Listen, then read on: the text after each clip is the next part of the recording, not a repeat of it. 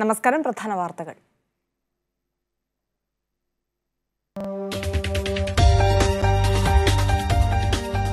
ബോളിവുഡ് താരം ഋഷി കപൂർ അന്തരിച്ചു. വിടവാങ്ങിയത് ബോബി ഉൾപ്പെടെയുള്ള ജനപ്രിയ സിനിമകളിലൂടെ പ്രേക്ഷകരെ ഹൃദയങ്ങളിൽ ഇടം നേടിയ അഭിനേതാവ്.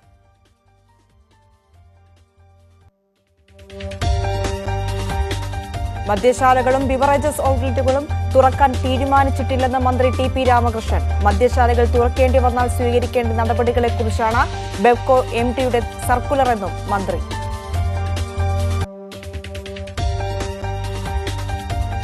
അതിഥി തൊഴിലാളികളെ നാട്ടിലെത്തിക്കാൻ 400 ട്രെയിൻ സർവീസുകൾ സജ്ജമാക്കുന്നു. മെയ് 3-ന് ശേഷം ലോക്ഡൌണിൽ ഇളവ് അനുവദിക്കുമെന്ന് കേന്ദ്ര സർക്കാർ.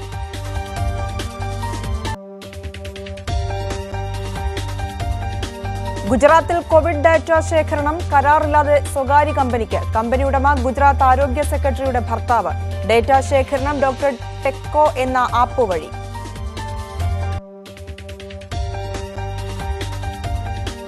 ലോകത്ത് കോവിഡ് ബാധിച്ച് മരിച്ചവരുടെ എണ്ണം 2,28,000 കവിഞ്ഞു. രാജ്യത്ത് മരണസംഖ്യ 1074.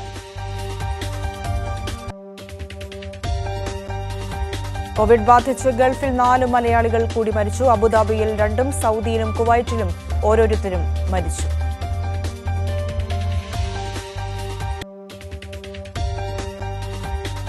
ജോയി അറക്കേൽ ആത്മഹത്യ ചെയ്തത് കമ്പനി യോഗത്തിന് തൊട്ടുമുൻപെന്ന് ദുബായ് പോലീസ്. തന്നെ ചതിച്ചത് ചില ജീവനക്കാരാണെന്ന് ബി.ആർ. ഷെട്ടി.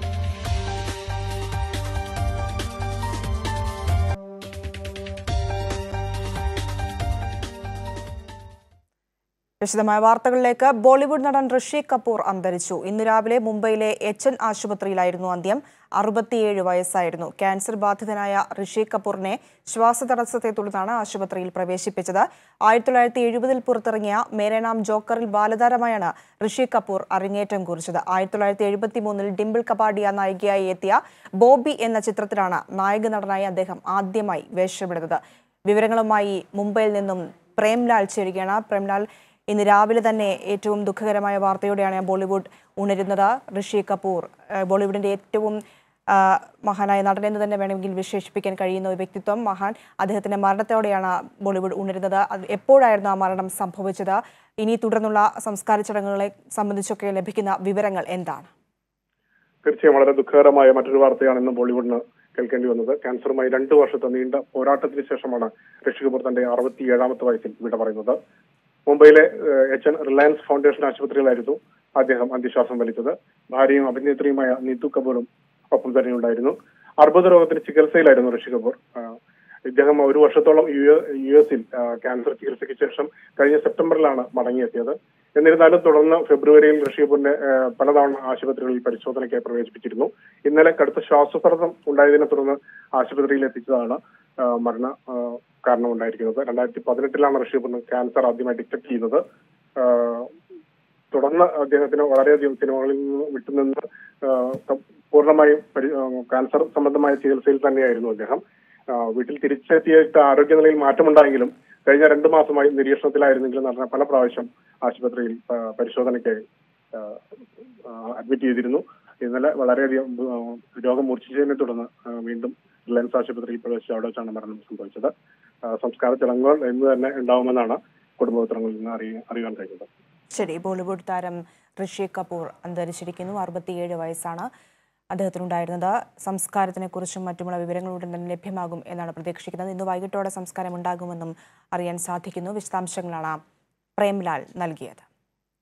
ബിവറേജസ് ഔട്ട്ലെറ്റുകൾ തുറക്കാൻ തീരുമാനിച്ചിട്ടില്ലെന്ന് മന്ത്രി ടി.പി. രാമകൃഷ്ണൻ. സംസ്ഥാനത്തെ ബിവറേജസ്, കൺസ്യൂമർ ഫെഡ് മദ്യശാലകളും ബാറുകളും തുറക്കാൻ തീരുമാനിച്ചിട്ടില്ല.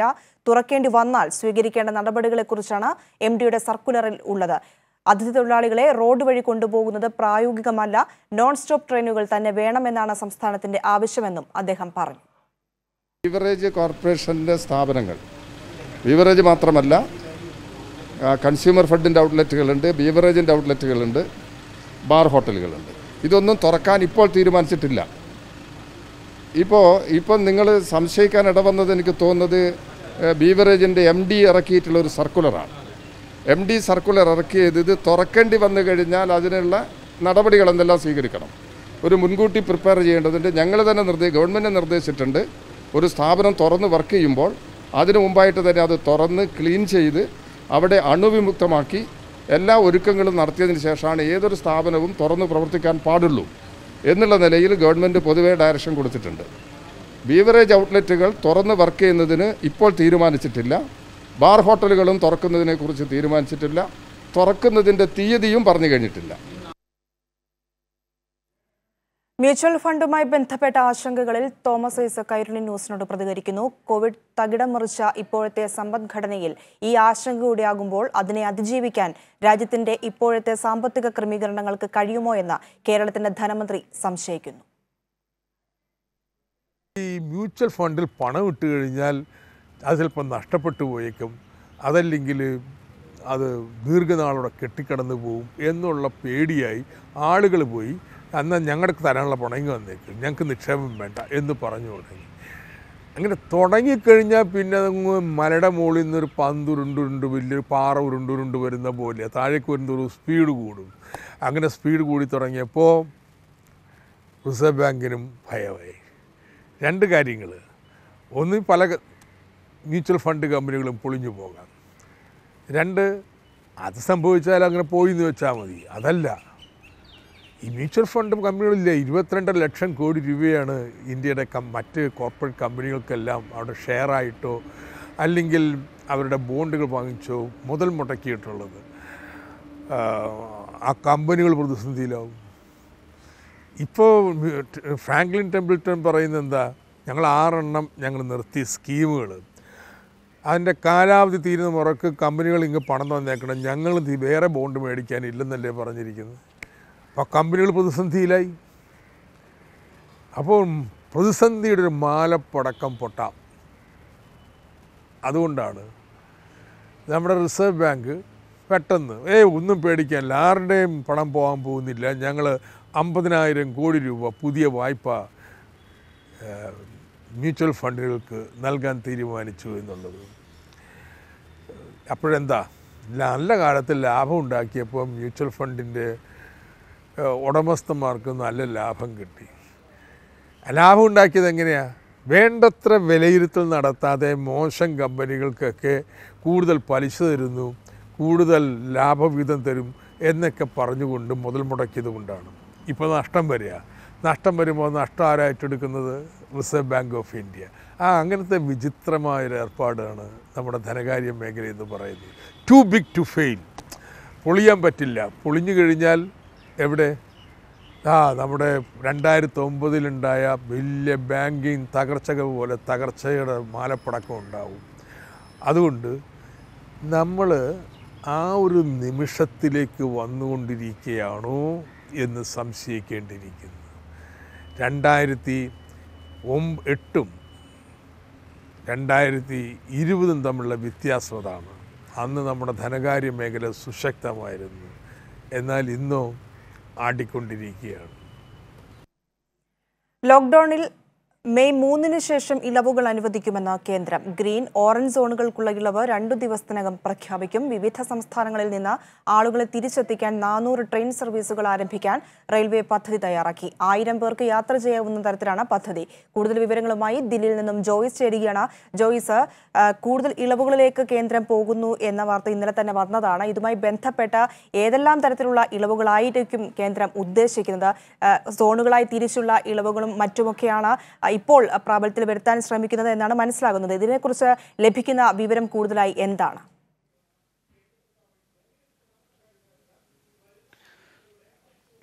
പ്രിയ, രാജ്യത്തുടനീളം 129 അതിതീവ്രവാദ മേഖലകളാണ്, ജില്ലകളാണ് ഇപ്പോൾ രാജ്യത്തുടനീളമുള്ളത്. ഈ ഒരു സാഹചര്യം കൂടി പരിഗണിച്ച് മറ്റ് സംസ്ഥാനങ്ങൾക്ക് അല്ലെങ്കിൽ ഇളവുകൾ നൽകാനുള്ള നീക്കമാണ് ഈ ജില്ലകൾ ഒഴികെ ഇപ്പോൾ കേന്ദ്രത്തിന്റെ ഭാഗത്തുനിന്നുണ്ടാകാൻ ഇടയുള്ളത്. 3-ാം തീയതിക്ക് ശേഷം ഇക്കാര്യത്തിൽ ഒരു അന്തിമ തീരുമാനത്തിലേക്ക് പോകും. 2 ദിവസത്തിനകം ഇക്കാര്യത്തിലൊരു അന്തിമ നിലപാട് കേന്ദ്രം അറിയിക്കും എന്നാണ് ഇപ്പോൾ പറഞ്ഞിരിക്കുന്നത്. ഇതിൽ പ്രധാനപ്പെട്ട കാര്യം റെഡ് സോണുകൾ ഒഴിവാക്കിക്കൊണ്ട് ഗ്രീൻ സോണുകളും യെല്ലോ സോണുകളും പൂർണ്ണമായും ഇതുമായി ബന്ധപ്പെട്ട നടപടികൾ സ്വീകരിക്കാം എന്നാണ് ഇപ്പോൾ കേന്ദ്രം കേന്ദ്രത്തിന്റെ പുതിയ നിർദ്ദേശം ഏറ്റവും ഒടുവിൽ വരുന്നത്. ഇതുമായി ബന്ധപ്പെട്ട ചർച്ചകൾ ഇപ്പോൾ ദില്ലിയിൽ പുരോഗമിച്ചുകൊണ്ടിരിക്കുകയാണ്. എത്തരത്തിലുള്ള ഇളവുകൾ നൽകണമെന്ന കാര്യം, ഈ ഇളവുകൾ കേന്ദ്രമാണോ അതോ സംസ്ഥാനങ്ങൾ തന്നെ തീരുമാനിക്കണോ എന്നടക്കമുള്ള കാര്യങ്ങൾ ഇപ്പോഴും യോഗം ചർച്ച ചെയ്തുകൊണ്ടിരിക്കുകയാണ്. കാരണം നേരത്തെ കടകൾ തുറക്കാം എന്നൊരു ഉത്തരവ് വന്നതിനെതിരെ സംസ്ഥാനങ്ങൾ രംഗത്ത് വന്നിരുന്നു. കേന്ദ്രം ഇക്കാര്യത്തിൽ വേണ്ട പരിശോധനകൾ നടത്തിയില്ലെന്നും ചർച്ചകൾ നടത്തിയില്ലെന്നും നേരത്തെ സംസ്ഥാനങ്ങൾ രംഗത്തെത്തിയിരുന്നു. ഈ ഒരു സാഹചര്യത്തിൽ ഒരുപക്ഷെ ഹോട്ട്സ്പോട്ടുകൾ ഒഴികെയുള്ള മേഖലകളിൽ സംസ്ഥാനങ്ങൾക്ക് വേണ്ട രീതിയിൽ തീരുമാനമെടുക്കാം എന്നൊരു നിർദ്ദേശമായിരിക്കും കേന്ദ്രം മുന്നോട്ട് വെക്കുക എന്നാണ് ഇപ്പോൾ നിലവിൽ ലഭിക്കുന്ന വിവരം. നേരത്തെ പഞ്ചാബിൽ 2 ആഴ്ച കൂടി ലോക്ക്ഡൌൺ നീട്ടിയിരുന്നു.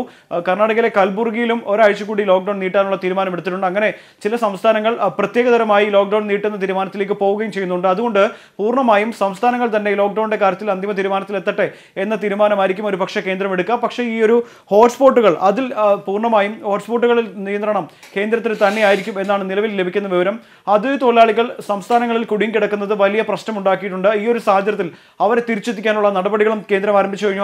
അതിന്റെ ഭാഗമായി കഴിഞ്ഞ ദിവസം കേന്ദ്രം പുതിയൊരു മാർഗനിർദ്ദേശ രേഖ പുറത്തിറക്കിയിരുന്നു. ഇതിൽ സംസ്ഥാനങ്ങളിൽ കുടുങ്ങിക്കിടന്നിരിക്കുന്ന വിദ്യാർത്ഥികൾ, തൊഴിലാളികൾ, തീർത്ഥാടകർ അടക്കമുള്ളവരെ നാട്ടിലേക്ക് തിരിച്ചെത്തിക്കാൻ വേണ്ടി സംസ്ഥാനങ്ങൾ അനുവദിക്കുന്ന പാതകളിലൂടെ ബസ്സുകളിൽ ഇവരെ തിരിച്ചു കൊണ്ടുവരാം എന്ന നിർദ്ദേശം കഴിഞ്ഞ ദിവസം കേന്ദ്രം വെച്ചിരുന്നു. ഇതിൽ പല സംസ്ഥാനങ്ങളും അതൃപ്തി തന്നെ അറിയിച്ചിരുന്നു. കാരണം ദീർഘദൂരങ്ങളിൽ ബസ്സുകൾ ഓടിച്ചുകൊണ്ട് പോകുന്നതും തിരിച്ചെത്തുന്നതും വലിയ രീതിയിലുള്ള പ്രശ്നങ്ങൾ ഉണ്ടാക്കും. ദീർഘദൂരത്തിൽ വലിയ യാത്രകൾ നടത്തുന്നത് വലിയ ബുദ്ധിമുട്ടുകൾ സൃഷ്ടിക്കുമെന്ന് സംസ്ഥാനങ്ങൾ അറിയിച്ചിരുന്നു. അത് ഈ ഒരു സാഹചര്യം കൂടി പരിഗണിച്ചാണ് ഇപ്പോൾ റെയിൽവേ ഇതുമായി ബന്ധപ്പെട്ട പുതിയ ഒരു മാർഗനിർദ്ദേശ രേഖ തയ്യാറാക്കിയിരിക്കുന്നത്. ഇത് കേന്ദ്രത്തിന് സമർപ്പിച്ചിട്ടുണ്ട്. ഇതിൽ 400 ട്രെയിനുകൾ അനുവദിക്കാനാണ് ഇപ്പോൾ റെയിൽവേ തീരുമാനിച്ചിരിക്കുന്നത്. ഇതിലൂടെ ഒരു ട്രെയിനിൽ 1000 പേർ എന്ന കണത്തിലാണ് ഇപ്പോൾ റെയിൽവേ ഈ പദ്ധതി തയ്യാറാക്കിയിരിക്കുന്നത്. ഇതിൽ അന്തിമ തീരുമാനം കേന്ദ്രമാണ് എടുക്കേണ്ടത്. പക്ഷേ ഇപ്പോഴും എതിർപ്പ് സംസ്ഥാനങ്ങൾ ഉയർത്തുന്നുണ്ട്. കാരണം രാജസ്ഥാനിൽ തന്നെ 40,000-ത്തിലധികം തൊഴിലാളികളുണ്ട്, അതിഥി തൊഴിലാളികളുണ്ട്. അവരെ തിരിച്ചു പോകാൻ തന്നെ കൂടുതൽ ട്രെയിൻ സർവീസുകൾ ആവശ്യമായി വരും എന്ന നിർദ്ദേശമാണ് സംസ്ഥാനങ്ങൾ മുന്നോട്ട് വെച്ചിരിക്കുന്നത്. അതുകൊണ്ട് തന്നെ 400 ട്രെയിൻ എന്നത് ഇരട്ടിയാക്കാനുള്ള ശ്രമങ്ങളും അത്തരത്തിലുള്ള നീക്കങ്ങൾ വേണം എന്ന രീതിയിലേക്കാണ് സംസ്ഥാനങ്ങൾ ഇപ്പോൾ നിലപാടെടുത്തിരിക്കുന്നത്. ഇക്കാര്യത്തിലും കേന്ദ്രം ഒരു അന്തിമ തീരുമാനത്തിലേക്ക് എത്തും. ഏതായാലും 2 ദിവസം കൂടി ഈ നിർദ്ദേശങ്ങളൊക്കെ തന്നെ കേന്ദ്രം ചർച്ച ചെയ്ത ശേഷം മാത്രമേ ഒരു അന്തിമ തീരുമാനത്തിലേക്ക് എത്തുകയുള്ളൂ. ഏതായാലും സംസ്ഥാനങ്ങൾ ഈ അതിഥി തൊഴിലാളികളുടെയും അത്തരത്തിൽ മറ്റ് സംസ്ഥാനങ്ങളിൽ കുടുങ്ങിക്കിടക്കുന്ന ആളുകളുടെയും പട്ടിക നിലവിൽ തയ്യാറാക്കാൻ ആരംഭിച്ചിട്ടുണ്ട്. ഇനി ഇരു സംസ്ഥാനങ്ങളും തമ്മിൽ സംസാരിച്ച് ഇക്കാര്യത്തിൽ ഒരു അന്തിമ തീരുമാനത്തിലെത്തിയ ശേഷം ആളുകളെ തിരിച്ചയക്കാനുള്ള ശ്രമങ്ങൾ സംസ്ഥാനങ്ങൾ തുടരും എന്നാണ് നമുക്ക് മനസ്സിലാക്കാൻ കഴിയുന്നത്. ജോയ്സോ, ഒപ്പം തന്നെ മരണസംഖ്യ രാജ്യത്ത് വർദ്ധിക്കുന്ന ഒരു സ്ഥിതി കൂടിയുണ്ട്. പ്രത്യേകിച്ച് ആദ്യം ഘട്ടം മുതൽ തന്നെ മഹാരാഷ്ട്ര, ദില്ലി ഉൾപ്പെടെയുള്ള സംസ്ഥാനങ്ങൾ മുൻപോട്ട് പോകുന്നത് ഭയത്തോടുകൂടി അല്ലെങ്കിൽ ജാഗ്രതയോടുകൂടി തന്നെയാണ്. അവിടുത്തെ അവസ്ഥകൾക്ക് വലിയ മാറ്റവും ഒന്നും സംഭവിക്കുന്നുമില്ല. ഒപ്പം പരിശോധനാ കിറ്റുകളുടെ ഒരു ദൗർബല്യവും വലിയ പ്രശ്നമായി മുൻപോട്ട് വരികയാണ്. ഇതിനൊക്കെ എന്ത് പരിഹാരമാണ് ഇപ്പോൾ മുൻപിലുള്ളത്? അതിനെക്കുറിച്ച് എന്ത് വിശദീകരണമാണ് ലഭിക്കുന്നത്?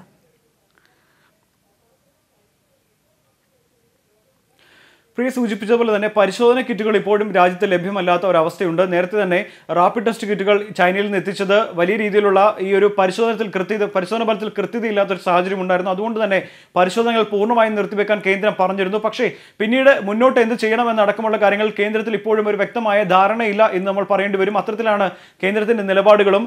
ഇപ്പോഴും മറ്റ് ടെസ്റ്റിംഗ് രീതികളൊക്കെ തന്നെ അവലംബിക്കാൻ ഇനിയും ഒരുപാട് സമയമെടുക്കുമെന്നാണ് മനസ്സിലാക്കുന്നത്. റാപ്പിഡ് ടെസ്റ്റ് കിറ്റുകൾ അടക്കമുള്ളവയുടെ പ്രവർത്തനങ്ങൾ ഇനി ആരംഭിക്കാനും ഒരുപാട് സമയം തന്നെ ഇപ്പോൾ വേണ്ടിവരും. എന്നാൽ ഇത്തരത്തിൽ പ്ലാസ്മ തെറാപ്പി അടക്കമുള്ള ചികിത്സകൾക്ക് വേണ്ടിയിട്ടുള്ള ക്രമീകരണങ്ങൾ തൽക്കാലത്തേക്ക് ഇതിലൊരു വ്യക്തതയില്ലെന്നും ഇതുമായി ബന്ധപ്പെട്ട നടപടികൾ സ്വീകരിച്ചു വരികയാണെന്നും കേന്ദ്ര ആരോഗ്യ മന്ത്രാലയം അറിയിക്കുമ്പോൾ അതിനു വേണ്ടിയിട്ടുള്ള പരിശോധനകളും നടക്കുന്നുണ്ട്. ഇനി രാജ്യത്തിന്റെ പൊതുസ്ഥിതി പരിശോധിച്ചു കഴിഞ്ഞാൽ രാജ്യത്ത് കോവിഡ് ബാധിതരുടെ എണ്ണം 33,000 കടന്നു കഴിഞ്ഞിരിക്കുന്നു.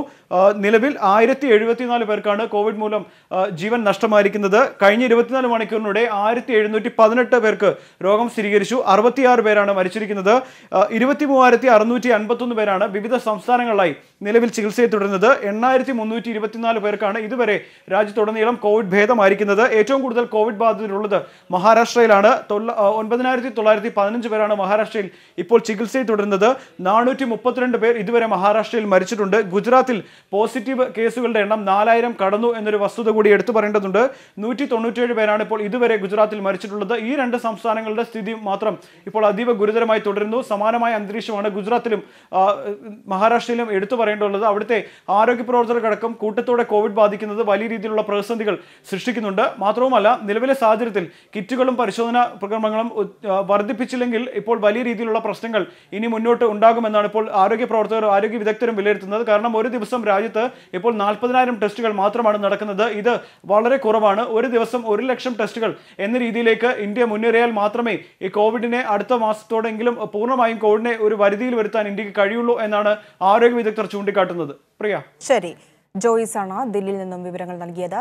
തിരുവനന്തപുരത്തും കൊല്ലത്തും വീണ്ടും COVID-19 സ്ഥിരീകരിച്ചതോടെ തെക്കൻ ജില്ലകളിൽ കടുത്ത ജാഗ്രതയാണ് പുലർത്തുന്നത്. സുരക്ഷയുടെ ഭാഗമായി പൊതു ഇടങ്ങളിൽ ഇന്നു മുതൽ മാസ്ക് നിർബന്ധമാക്കി.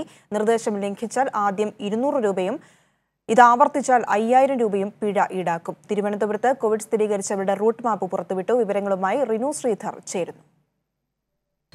സംസ്ഥാനത്ത് ഉടനീളം പുറത്തിറങ്ങണമെങ്കിൽ മാസ്ക് ധരിച്ചുകൊണ്ട് വേണം എന്നുള്ള ഒരു മുഖ്യമന്ത്രിയുടെ അഭ്യർത്ഥനയെ തുടർന്ന് കൃത്യമായിട്ടുള്ള ഒരു പരിശോധന തന്നെയാണ് പോലീസ് നടത്തുന്നത്. ഒരാളെ പോലും മാസ്ക് ധരിക്കാതെ റോഡിലിറങ്ങുവാൻ വേണ്ടി പോലീസ് അനുവദിക്കില്ല എന്നുള്ളതാണ്. കൃത്യമായി പറഞ്ഞ് അവരെ മനസ്സിലാക്കും. ഒപ്പം മാസ്ക് ധരിക്കാതെ ഇറങ്ങുന്നവർക്കെതിരെ ആദ്യ നടപടി എന്നോണം ആദ്യമായി അവരെ പിടിക്കപ്പെടുകയാണെങ്കിൽ 200 രൂപ പിഴയായി അവർക്ക് പിഴയായി ഈടാക്കും എന്നുള്ളതാണ്. പിന്നെയും അവരെ മാസ്ക് ധരിക്കാതെ പിടിക്കുകയാണെങ്കിൽ 5000 രൂപ പിഴ ഈടാക്കാൻ വേണ്ടിയാണ് പോലീസ് DGP ഇന്നലെ നിർദ്ദേശം നൽകിയിരിക്കുന്നത്, സർക്കുലർ നൽകിയിരിക്കുന്നത്.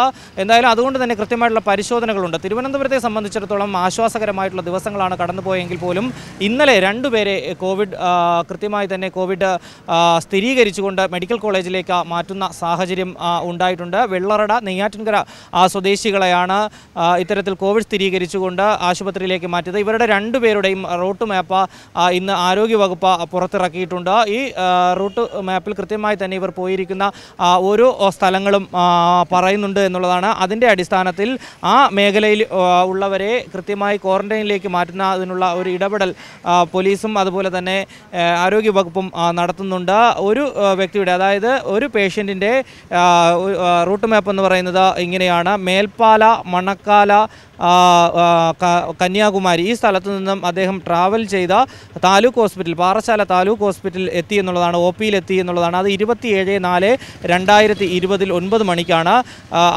അവിടുന്ന് അഡ്മിറ്റ് ആവുകയും 27-ാം തീയതി തന്നെ അഡ്മിറ്റ് ചെയ്യുകയും പിന്നീട് അവിടുന്ന് മെഡിക്കൽ കോളേജ് തിരുവനന്തപുരത്തേക്ക് മാറ്റുകയുമാണ് ചെയ്തത്. അത് 28-ാം തീയതിയാണ് മെഡിക്കൽ കോളേജിലേക്ക് എത്തിയത്. 28/4 അദ്ദേഹം കാഷ്വാലിറ്റിയിൽ എത്തുകയാണ് ചെയ്തത്. തുടർന്ന് അവിടെ നിന്ന് ചികിത്സ തേടിയതിന് ശേഷം നിംസ് ഹോസ്പിറ്റൽ, ഒരു സ്വകാര്യ ആശുപത്രിയിലേക്ക് പോകുന്നു. വീണ്ടും അവിടെ നിന്ന് മെഡിക്കൽ കോളേജ് ആശുപത്രിയിലേക്ക് എത്തിക്കുകയാണ് ചെയ്തത്. മറ്റൊരാളുടെ റൂട്ട് മാപ്പ് എന്ന് പറയുന്നത് ഈ സ്വകാര്യ ആശുപത്രിയിൽ നിന്ന്, നെയ്യാറ്റിൻകരയിലെ സ്വകാര്യ ആശുപത്രിയിൽ നിന്ന് 27-ാം തീയതി പത്താങ്കല്ല്, അതായത് NSS കരയോഗം അവിടെ വെച്ച് ബ്ലഡ് വൊമിറ്റ് ചെയ്യുന്നൊരു സാഹചര്യമുണ്ടായി. അവിടെ നിന്ന് റോളൻസ് ഹോസ്പിറ്റലിലേക്ക്, സ്വകാര്യ ഹോസ്പിറ്റലിലേക്ക് നെയ്യാറ്റിൻകര മാറ്റി. അത് 27-ാം തീയതിയാണ്. അവിടെ നിന്ന് അന്ന് തന്നെ അഡ്മിറ്റ് ചെയ്തു നിംസ് ഹോസ്പിറ്റൽ, ഒരു സ്വകാര്യ ആശുപത്രിയാണ്. അവിടേക്ക് നെയ്യാറ്റിൻകരയിലേക്ക് അഡ്മിറ്റ് ചെയ്യുന്ന സാഹചര്യം ഉണ്ടായി. തുടർന്ന് 29-ാം തീയതി തിരുവനന്തപുരം മെഡിക്കൽ കോളേജിലേക്ക് മാറ്റുന്ന ഒരു സാഹചര്യവും ഉണ്ടായി. ഇതാണ് അവരുടെ റൂട്ട് മാപ്പ് എന്ന് പറയുന്നത്. കൃത്യമായി തന്നെ ഈ റൂട്ട് മാപ്പിൽ പറയുന്ന സ്ഥലങ്ങളിൽ പോലീസ്, ആരോഗ്യവകുപ്പും പരിശോധന നടത്തി അവിടെയുള്ള ജനങ്ങളെ ക്വാറന്റൈനിലേക്ക് മാറ്റുന്നതിനുള്ള, സുരക്ഷിതമായി മാറ്റുന്നതിനുള്ള സംവിധാനം ഒരുക്കുന്നു എന്നുള്ളതാണ്. തിരുവനന്തപുരത്ത് നേരത്തെ ഞാൻ സൂചിപ്പിച്ചതുപോലെ തന്നെ പ്രാദേശിക മേഖലകളിൽ നിന്ന് കൃത്യമായി നഗരങ്ങളിലേക്ക് എത്തുന്നവരെ പരിശോധിച്ച് അതിനുശേഷം മാത്രമാണ് വിടുന്നത്. ഞാനിപ്പോൾ നിൽക്കുന്നത് തിരുവനന്തപുരത്തെ വഴയിലയാണ്. ഈ വഴയിലയിൽ കൃത്യമായി തന്നെ പരിശോധന നടത്തുന്നുണ്ട്. പേരുക്കട പോലീസും അതുപോലെ തന്നെ അരുവിക്കര പോലീസും ചേർന്ന് പരിശോധന നടത്തുന്നുണ്ട്. ഒരാളെ പോലും നഗരത്തിലേക്ക്, ഏറ്റവും പ്രധാനപ്പെട്ട ഒരു എൻട്രൻസ് ആണ് നഗരത്തിലേക്കുള്ള, ഇവിടെ ഒരാളെ പോലും കടത്തിവിടുന്നില്ല എന്നുള്ളതാണ്. ശരി, റിനു ആണ് തിരുവനന്തപുരത്ത് നിന്ന് വിവരങ്ങൾ നൽകിയത്. ലോക്ക്ഡൌൺ നീട്ടിയ ശേഷം ജനജീവിതം സാധാരണഗതിയിലാക്കുന്നതിനാണ് സർക്കാർ മുൻഗണന നൽകേണ്ടതെന്ന് മുൻ RBI ഗവർണർ രഘുറാം രാജൻ. ഇത് മുന്നിൽ കണ്ട ദരിദ്ര വിഭാഗങ്ങൾക്ക് വേണ്ടി 65,000 കോടി നീക്കിവെക്കണമെന്നും അദ്ദേഹം പറഞ്ഞു. വീണ്ടും ഒരു ലോക്ക്ഡൌൺ സമ്പദ് വ്യവസ്ഥയ്ക്ക് കനത്ത ആഘാതമുണ്ടാക്കും. മെച്ചപ്പെട്ട നിലയിൽ സമ്പദ് വ്യവസ്ഥയുടെ പ്രവർത്തനം പുനരാരംഭിക്കാനാണ് ശ്രമിക്കേണ്ടതെന്നും അദ്ദേഹം പറഞ്ഞു. കോവിഡ് പശ്ചാത്തലത്തിൽ സാമ്പത്തിക ആരോഗ്യ രംഗത്തെ വിദഗ്ധരുമായുള്ള കൂടിയാലോചനകൾക്ക് തുടക്കമിട്ട് മുതിർന്ന കോൺഗ്രസ് നേതാവ് രാഹുൽ ഗാന്ധി ആരംഭിച്ച ചർച്ചാ പരിപാടിയിലാണ് മുൻ RBI ഗവർണർ നിലപാട് വ്യക്തമാക്കിയത്.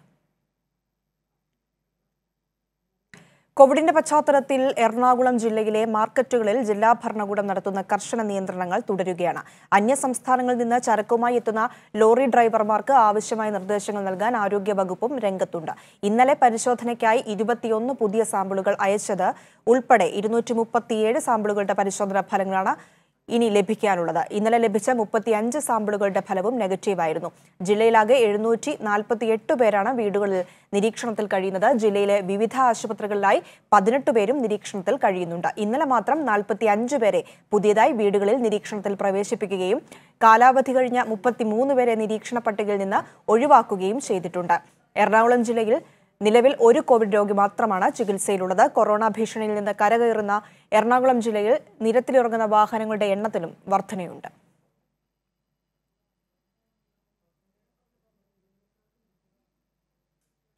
ഒഞ്ചിയം രക്തസാക്ഷി ദിനത്തിന്റെ ഭാഗമായി CPIM ഒഞ്ചിയം ഏരിയ കമ്മിറ്റിയുടെ ഓർമ്മയിലെ ഒഞ്ചിയം നവമാധ്യമ പരിപാടിയിൽ ഒഞ്ചിയം സമരസേനാനി തൈക്കണ്ടി ആണ്ടി മാസ്റ്ററുടെ മകളും കേരള മുഖ്യമന്ത്രി സഖാവ് പിണറായി വിജയന്റെ പത്നിയുമായ കമല ടീച്ചർ ഒഞ്ചിയം രക്തസാക്ഷികളെ അനുസ്മരിക്കുന്നു.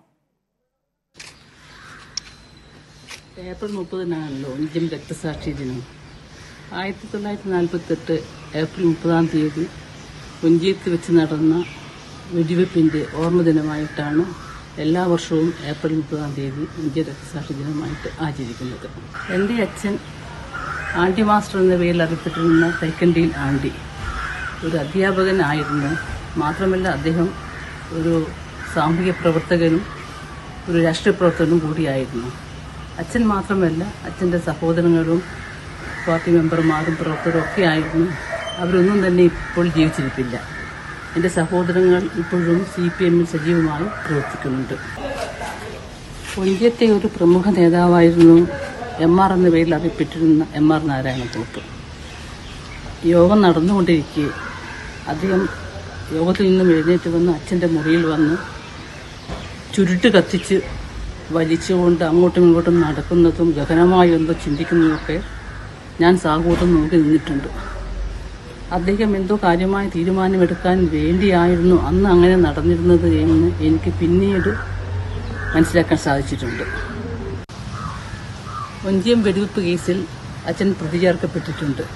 അതുകൊണ്ട് തന്നെ അച്ഛന് പലപ്പോഴും ഒളിവിൽ കഴിയേണ്ടതായും വന്നിട്ടുണ്ട്. 1948 മെയ് മാസത്തിലാണ് അച്ഛൻ അറസ്റ്റ് ചെയ്യപ്പെടുന്നത്. അന്നത്തെ ചില കോൺഗ്രസ്സുകാർ രഹസ്യമായി വിവരം കൊടുത്തതിൻ്റെ അടിസ്ഥാനത്തിൽ പോലീസുകാർ അച്ഛനെ പിന്തുടരുന്നുണ്ടായിരുന്നു. ഇത് മനസ്സിലാക്കിയ അച്ഛൻ വളരെ തന്ത്രപൂർവ്വം അച്ഛൻ്റെ തറവാട് വീട് നിൽക്കുന്ന കരിയാടേക്ക് പതുക്കെ മാറുകയായിരുന്നു. അവിടെ നിൽക്കുമ്പോഴാണ് പോലീസുകാർ അടുത്തെത്തുന്നുവെന്ന് മനസ്സിലാക്കിയ അച്ഛൻ രക്ഷപ്പെടാൻ വേണ്ടി വീടിനടുത്തുള്ള പുഴയിലേക്ക് എടുത്തു ചാടുകയുണ്ടായത്.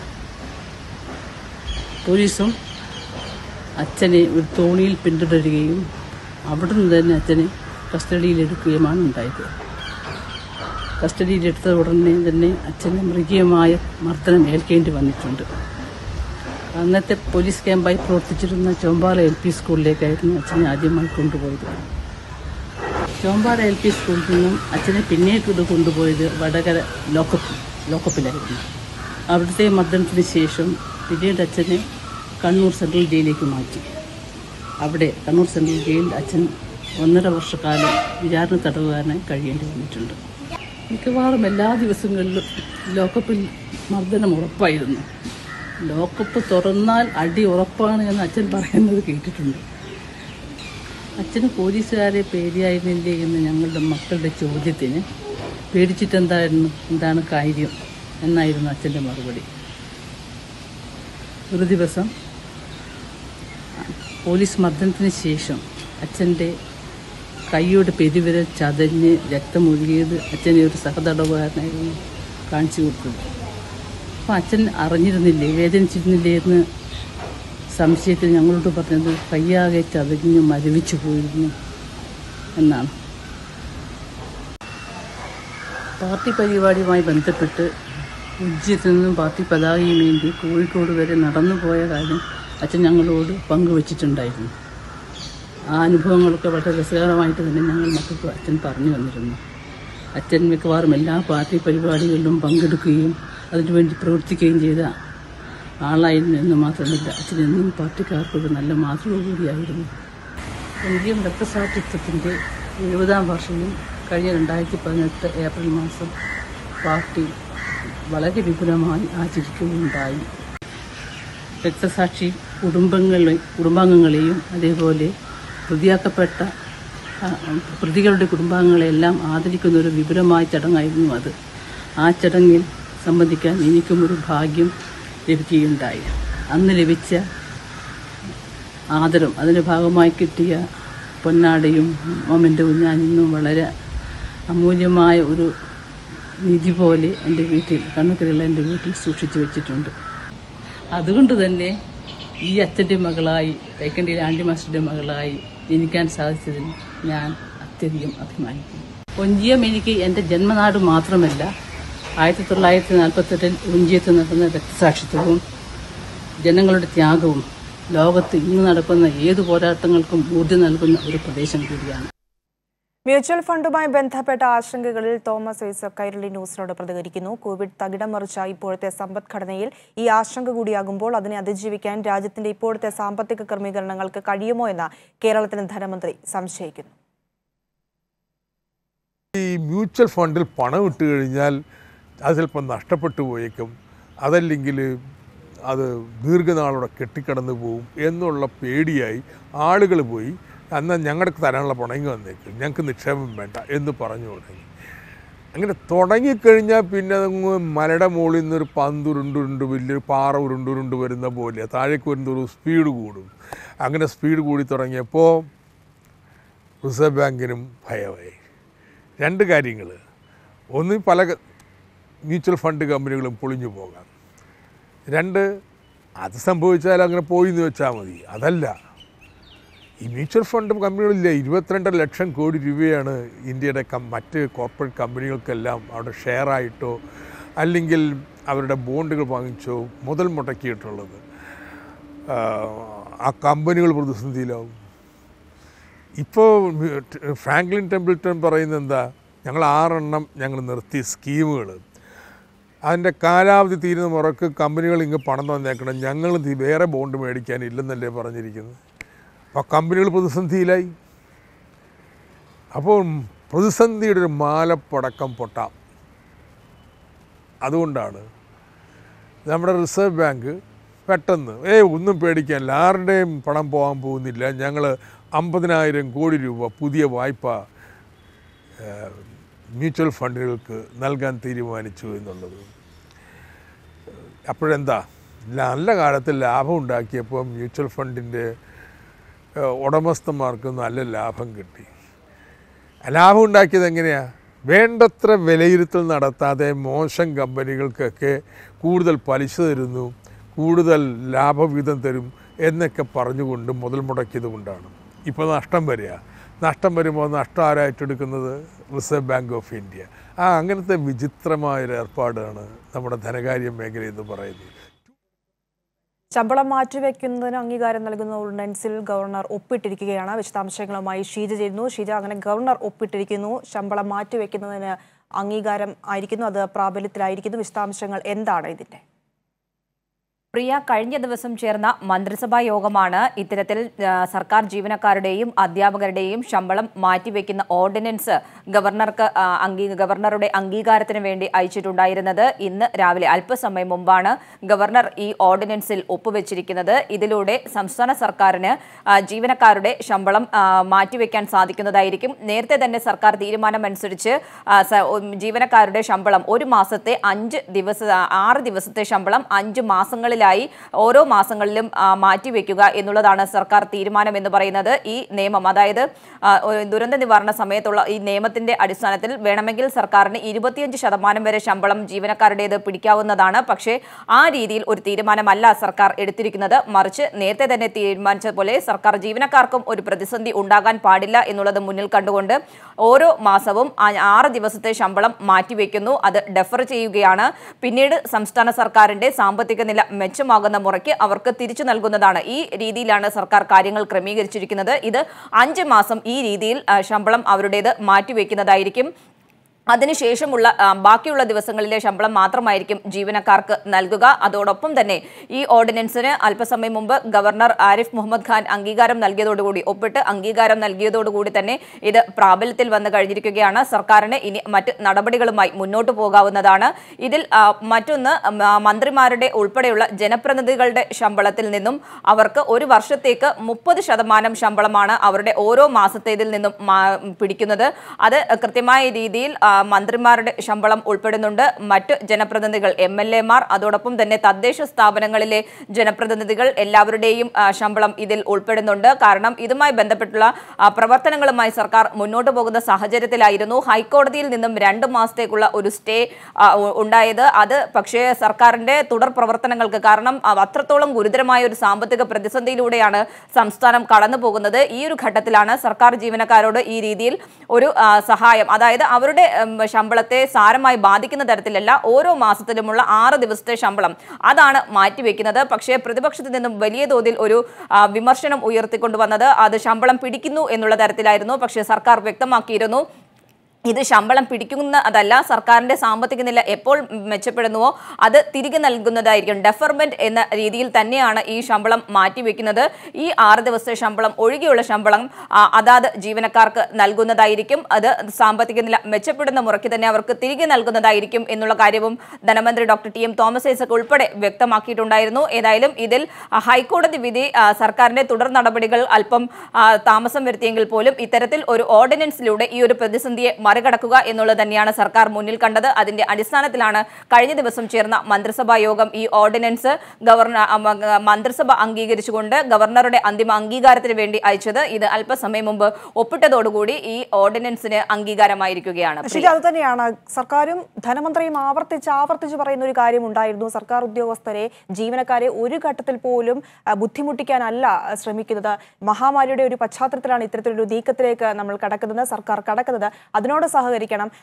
ഷീജ പറഞ്ഞതുപോലെ തന്നെ ഏതൊരു ഘട്ടത്തിലും സർക്കാരിന് ഈ സാമ്പത്തിക പ്രശ്നങ്ങളൊക്കെ മാറുമ്പോൾ ഈ പിടിക്കുന്ന തുക തിരിച്ചു നൽകാം. ഇപ്പോൾ ഹൈക്കോടതിയുടെ നടപടി അല്ലെങ്കിൽ ഹൈക്കോടതി നിയമസാധുത ആ നടപടിയിലേക്ക് പോവുകയാണ് മാത്രമാണ് ചെയ്തത് എന്ന് ധനമന്ത്രി ഇന്നലെയും ഇന്നുമൊക്കെ ആവർത്തിക്കുന്നുണ്ടായിരുന്നു. ഇനി ഇതുമായി ബന്ധപ്പെട്ട പ്രതിഷേധങ്ങളൊക്കെ ഒരു ഭാഗത്തുനിന്ന് വരികയും ചെയ്യുമല്ലോ, നമുക്കത് ഉറപ്പുള്ള കാര്യമാണ്. എങ്കിൽ പോലും ഇതിനൊരു നടപടിക്രമങ്ങളും ഒക്കെയുണ്ട്. സർക്കാരിന്റെ ഭാഗത്തു നിന്നും ഈ ജീവനക്കാർക്ക് ഇപ്പോൾ വേണ്ടത് അല്ലെങ്കിൽ അവർ പ്രതീക്ഷിക്കുന്ന ചില കാര്യങ്ങൾ ഉണ്ട്. അവർക്ക് എന്തെല്ലാം വിശദീകരണമാണ് അല്ലെങ്കിൽ ഇതുമായി ബന്ധപ്പെട്ട് അവർക്ക് ആത്മവിശ്വാസം നൽകുന്ന ചില കാര്യങ്ങൾ ധനമന്ത്രി പറയുകയുണ്ടായി. അത് എന്തൊക്കെയാണ്? അത് ഒരിക്കൽ കൂടി ഒന്ന് പറയുമോ? തീർച്ചയായും സർക്കാർ ജീവനക്കാരുടെയും അധ്യാപകരുടെയും ശമ്പളം അത് ഓരോ മാസവും ഈ മാസം മുതൽ അത് ആ രീതിയിൽ മാറ്റിവെച്ചു പോകാനാണ് സർക്കാർ തീരുമാനിച്ചിട്ടുണ്ടായിരുന്നത്. ഓരോ മാസവും 6 ദിവസത്തെ ശമ്പളം ഇത് ആ രീതിയിൽ 5 മാസത്തേക്ക് തുടരുക എന്നുള്ളതാണ് സർക്കാർ തീരുമാനിച്ചിട്ടുണ്ടായിരുന്നത്. ഈ 6 ദിവസത്തെ ശമ്പളം ഒഴികെയുള്ള ശമ്പളം അവർക്ക് എല്ലാ മാസങ്ങളിലും കൃത്യമായി നൽകുന്നതായിരിക്കും. ഇത് മാറ്റിവെക്കുകയാണ്. ഒരിക്കലും സർക്കാർ ഈ ശമ്പളം പിടിച്ചു വെക്കുക അല്ല എന്നുള്ള കാര്യം തന്നെയാണ് വ്യക്തമാക്കുന്നത്. അത് ധനമന്ത്രിയും മുഖ്യമന്ത്രിയും ആവർത്തിച്ച് വ്യക്തമാക്കുകയും ചെയ്തിട്ടുണ്ടായിരുന്നു. അതോടൊപ്പം തന്നെ അവർ എടുത്തു പറയുന്നത് ഇത് ഡെഫർമെന്റ് ആയി ഉള്ള, അതായത് ശമ്പളം ഡെഫർ ചെയ്യുകയാണ്. അത് ഒരിക്കലും ശമ്പളം പിടിക്കുന്നതിന് സമാനമല്ല. അതുകൊണ്ട് തന്നെ സംസ്ഥാനത്തിന്റെ സാമ്പത്തിക നില എപ്പോൾ മെച്ചപ്പെടുന്നുവോ അപ്പോൾ അത് സർക്കാർ ജീവനക്കാർക്ക് തിരികെ നൽകുന്നതായിരിക്കും. പക്ഷേ അത് എപ്പോൾ സംസ്ഥാനത്തിന്റെ സാമ്പത്തിക നില മെച്ചമാകും എന്നുള്ളത് ഈ ഒരു ഘട്ടത്തിൽ പറയാൻ സാധിക്കുകയില്ല എന്നുള്ള കാര്യവും ധനമന്ത്രി വ്യക്തമാക്കിയിരുന്നു. കാരണം ആ രീതിയിലുള്ള ഗുരുതരമായ ഒരു സാമ്പത്തിക പ്രതിസന്ധിയിലൂടെയാണ് സംസ്ഥാനം കടന്നു പോകുന്നത്. പ്രത്യേകിച്ചും കോവിഡിന്റെ പശ്ചാത്തലത്തിൽ ജനങ്ങൾക്ക് കൃത്യമായ രീതിയിൽ എല്ലാ അവശ്യ വസ്തുക്കളും എത്തിച്ചു കൊടുക്കുന്നതിന് വേണ്ടി ഇതിനോടകം തന്നെ റിസർവ് ബാങ്കിൽ നിന്നടക്കം കടം എടുത്തുകൊണ്ടാണ് സർക്കാർ നിലവിലുള്ള ചെലവുകളുമായി മുന്നോട്ട് പോകുന്നത്. ട്രഷറി നിയന്ത്രണങ്ങളിൽ ഉൾപ്പെടെ വരുത്തിയിട്ടുള്ള ഇളവുകൾ ആ രീതിയിൽ നടത്തിയതിന്റെ ഭാഗമായിട്ടാണ്. അതിന്റെ പശ്ചാത്തലത്തിൽ ഏതായാലും ഇനി തുടർന്ന് അടുത്ത മാസങ്ങളിലും ഇത്തരത്തിലുള്ള കോവിഡ് മുഖാന്തരമുള്ള സംസ്ഥാനത്തുള്ള നിയന്ത്രണങ്ങൾ അത് തുടരേണ്ടി വരും. അതുകൊണ്ട് തന്നെ പൂർണ്ണമായ ഒരു അവസ്ഥയിലേക്ക് സംസ്ഥാനം എത്തിച്ചേരാൻ ഇനി വൈകും എന്നുള്ളത് കൊണ്ട് തന്നെ ഇത്തരത്തിൽ ഒരു സഹായം അത് ആ രീതിയിൽ സർക്കാർ ജീവനക്കാരുടെ ഭാഗത്ത് നിന്ന് ഉണ്ടാകണം എന്നുള്ളതായിരുന്നു ആദ്യം ആവശ്യപ്പെട്ടിരുന്നത്. അത് സാലറി ചാലഞ്ചായി സർക്കാർ മുന്നോട്ട് വെച്ചു. പക്ഷേ അതിനും പ്രതിപക്ഷത്തിൽ നിന്നും വലിയ വിയോജിപ്പ് വന്നിട്ടുള്ള ഒരു ഘട്ടത്തിലാണ് ഈ രീതിയിൽ ഓരോ മാസത്തെയും 6 ദിവസത്തെ ശമ്പളം അത് മാറ്റിവെക്കുക, അത് 5 മാസത്തേക്ക് ആ രീതിയിൽ തുടർന്നുകൊണ്ട് ഒരു മാസത്തിന് സമാനമായ തുക സമാഹരിക്കുക എന്നുള്ളതാണ് സർക്കാർ ലക്ഷ്യം വെച്ചിരുന്നത്. പക്ഷേ അതിനെതിരെയാണ് പ്രതിപക്ഷ സംഘടനകൾ കോടതിയിൽ പോവുകയും അതിൽ 2 മാസത്തെ സ്റ്റേ വരികയും ചെയ്യുന്നത് ഈ ഒരു ഗുരുതരമായ പ്രതിസന്ധിയെ മറികടക്കുന്നതിന് വേണ്ടിയിട്ടാണ് സർക്കാർ ഏതായാലും ഈ ഒരു ഓർഡിനൻസ് കൊണ്ടുവന്നത്. ഈ ഒരു ഓർഡിനൻസ് നിലവിൽ ഇപ്പോൾ ഒപ്പിട്ടതോടുകൂടി തന്നെ അതിന് അന്തിമ അംഗീകാരവുമായിരിക്കുകയാണ്. ഒരു കാര്യം കൂടി, ഈ ഓർഡിനൻസ് പ്രാബല്യത്തിൽ വന്നതോടുകൂടി ഇത്തവണത്തെ ശമ്പള വിതരണം ഉൾപ്പെടെയുള്ള കാര്യങ്ങളുടെ നടപടികൾ ഏത് രീതിയിലായിരിക്കും? കാരണം നാളെ മെയ് ദിനമാണ്, ശനി ഞായർ ദിവസങ്ങൾ വരുന്നു. ഇതുൾപ്പെടെയുള്ള കാര്യങ്ങളൊക്കെ പരിഗണിച്ചുകൊണ്ട് ഈ ശമ്പള വിതരണം ഒക്കെ എങ്ങനെയായിരിക്കും? അതിനെക്കുറിച്ച് എന്തെങ്കിലും വിവരങ്ങൾ ലഭ്യമാകുന്നുണ്ടോ? ശമ്പള വിതരണത്തിൽ ഏതായാലും ഒരു ബുദ്ധിമുട്ട് ആ രീതിയിൽ ഒരു കാലതാമസം വലിയ തോതിൽ ഉണ്ടാകും എന്നുള്ള കാര്യം ഏതായാലും സർക്കാർ അറിയിച്ചിട്ടില്ല. കാരണം ഇതുമായി ബന്ധപ്പെട്ടുകൊണ്ട് കൃത്യമായ രീതിയിൽ പക്ഷേ ഓർഡിനൻസുമായി ബന്ധപ്പെട്ടുള്ള കാര്യത്തിൽ ഒരു തീരുമാനം വന്നതിനു ശേഷം തുടർ നടപടി സ്വീകരിക്കും എന്നുള്ള കാര്യം തന്നെയാണ് വ്യക്തമാക്കിയിട്ടുണ്ടായിരുന്നത്. അതിന്റെ അടിസ്ഥാനത്തിനുള്ള പ്രവർത്തനങ്ങൾ ഇനി സർക്കാർ ആരംഭിക്കുന്നതായിരിക്കും. ഏതായാലും ഈ മാസം മുതൽ 6 ദിവസത്തെ ശമ്പളം മാറ്റിവെച്ചുകൊണ്ടുള്ള ശമ്പളമായിരിക്കും ഏതായാലും ഇനി തുടർന്നുള്ള 5 മാസത്തേക്ക് സർക്കാർ ജീവനക്കാർക്ക് ലഭിക്കുക. ശരി, ശമ്പളം മാറ്റിവെക്കുന്നതിനുള്ള ഓർഡിനൻസിൽ ഗവർണർ ഒപ്പിട്ടിരിക്കുകയാണ്. വിശദാംശങ്ങളാണ് ഷീജ നൽകിയത്. മറ്റു വാർത്തകളിലേക്ക് പോകുന്നു. റെഡ് സോണിൽ തുടരുന്ന ഇടുക്കിയിൽ നിയന്ത്രണങ്ങൾ കർശനമാക്കി 367 പരിശോധനാ ഫലങ്ങളാണ് ജില്ല കാത്തിരിക്കുന്നത്. 15 ഹോട്ട്സ്പോട്ടുകളടക്കം ജില്ലയിലെ പ്രധാന കേന്ദ്രങ്ങൾ പോലീസിന്റെ നിരീക്ഷണത്തിലാണ്. കോവിഡ് ബാധിതരുടെ എണ്ണം വർദ്ധിക്കുന്ന സാഹചര്യത്തിൽ കടുത്ത നിയന്ത്രണങ്ങളാണ് ജില്ലയിൽ തുടരുന്നത്. ജില്ലയുടെ ചുമതലയുള്ള IG Harshita അട്ടല്ലൂരിയുടെയും special officer Vaibhav സക്സേനയുടെയും നേതൃത്വത്തിൽ പരിശോധന കർശനമാക്കി. തമിഴ്നാടുമായി അതിർത്തി പങ്കിടുന്ന ചെക്ക് പോസ്റ്റുകളിൽ 24 മണിക്കൂറും നിരീക്ഷണം ഉറപ്പാക്കിയിട്ടുണ്ട്. അതിർത്തി പങ്കിടുന്ന 28 വാർഡുകളിലും കാട്ടുപാതകളിലും നിരീക്ഷണം തുടരുകയാണ്. കോവിഡ് സ്ഥിരീകരിച്ച 14 പേരും ആദ്യഫലം പോസിറ്റീവായ 3 പേരും ഉൾപ്പെടെ 17 പേരാണ് ജില്ലയിൽ ചികിത്സയിൽ കഴിയുന്നത്. ഇന്നലെ ലഭിച്ച 259 ഫലങ്ങൾ നെഗറ്റീവാണ് എന്നത് ആശ്വാസം പകരുന്നു. ഇതിൽ ഏലപ്പാറ PHCയിലെ ഡോക്ടർ ഉൾപ്പെടെ 6 പേരുടെ ഫലങ്ങൾ ഉൾപ്പെടുന്നുണ്ട്. ഇവരുടെ അടുത്ത ഫലം കൂടി നെഗറ്റീവായാൽ വീടുകളിലേക്ക് മടങ്ങാനാകും. 367 പരിശോധനാ ഫലങ്ങളാണ് ഇനി ലഭിക്കാനുള്ളത്. രോഗലക്ഷണങ്ങൾ ഉള്ളവരുടെ സാമ്പിളുകളും ഇക്കൂട്ടത്തിലുണ്ട്. അതിനാൽ രോഗികളുടെ എണ്ണം വർദ്ധിക്കാൻ സാധ്യത ഏറെയാണ്. കൈരളി ന്യൂസ്, ഇടുക്കി. കോട്ടയത്ത് ദിവസങ്ങൾ നീണ്ട ആശങ്കയ്ക്ക് പകുതി ആശ്വാസം. ബുധനാഴ്ച കോട്ടയത്ത് ലഭിച്ച 209 ഫലങ്ങളും നെഗറ്റീവായി. ഇതിൽ 201 സാമ്പിളുകളും രോഗലക്ഷണങ്ങളോ രോഗികളുമായി സമ്പർക്ക പശ്ചാത്തലമോ ഇല്ലാത്ത ആളുകളുടേതാണ്. ഏറെ നിർണായകമെന്ന് കരുതിയ അയർകുന്നത്തെ 4 കേസുകളും നെഗറ്റീവായതോടുകൂടി ആയിരിക്കുന്നു. കൂടുതൽ വിവരങ്ങളുമായി മനീഷ് ചേരുകയാണ്. മനീഷ്, കോട്ടയത്ത് കഴിഞ്ഞ കുറച്ച് ദിവസങ്ങളായി ചില ആശങ്കകളൊക്കെ ഉണ്ടായിരുന്നുവെങ്കിലും നിലവിൽ ഇപ്പോൾ ആശ്വാസകരമായ വാർത്തകളൊക്കെയാണ് പുറത്തു വരുന്നത്. ഇപ്പോൾ ഏത് രീതിയിലുള്ള ജാഗ്രതയും പ്രതിരോധ നടപടികളും ഒക്കെയാണ് ജില്ലയിൽ മുൻപോട്ട് പോകുന്നത്? ഒപ്പം ജനങ്ങളുടെ ഒരു പ്രതികരണവും അവരുടെ ഒരു മനോഭാവവും ജില്ലാ ഭരണകൂടം അവരുമായി ബന്ധപ്പെട്ട ഏത് രീതിയിലാണ് കാര്യങ്ങളൊക്കെ മുൻപോട്ട് കൊണ്ടുപോയിക്കൊണ്ടിരിക്കുന്നത്?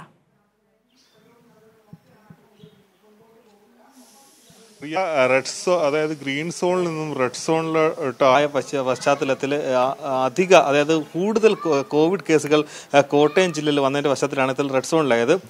എന്നാൽ ഈ ഒരു സാഹചര്യത്തിൽ സമൂഹ വ്യാപനം ജില്ലയിൽ നടന്നിട്ടുണ്ടോ എന്നിട്ടുള്ള വലിയ സംശയമായിരുന്നു ഉണ്ടായിരുന്നത്. എന്നാൽ അത് ദൂരീകരിക്കുന്ന രീതിയിലായിരുന്നു ഇപ്പോൾ റാപ്പിഡ് ടെസ്റ്റുകൾ ജില്ലയിൽ ഉടനീളം നടത്തിയത്. ജില്ലയിലെ എല്ലാ ഭാഗങ്ങളിൽ നിന്നും സാമ്പിളുകൾ 10 ശേഖരണ യൂണിറ്റുകൾ വഴി മെഡിക്കൽ കോളേജിന്റെയും 3 ജനറൽ ആശുപത്രിയുടെയും 6 മൊബൈൽ യൂണിറ്റുകൾ വഴിയാണ് ഇത്തരത്തിൽ സാമ്പിളുകൾ ശേഖരിച്ചത്.